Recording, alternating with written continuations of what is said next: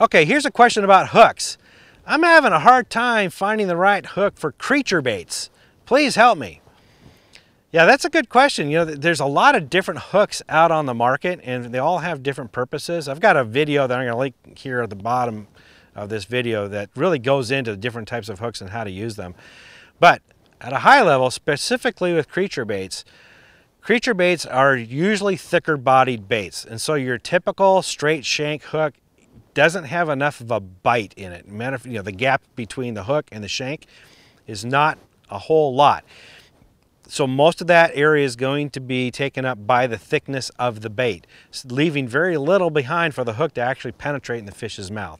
So I think really that's what the question's about, is like, how do I get better hook sets? I'm losing fish on creature baits. So what you need is one that's got a bigger bite. So an extra wide gap hook is designed for those thicker body baits. So that's the first thing. Use an extra wide gap hook.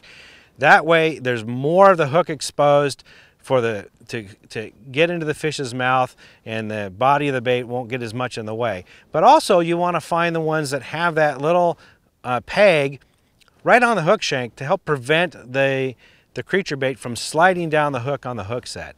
That's a big problem sometimes.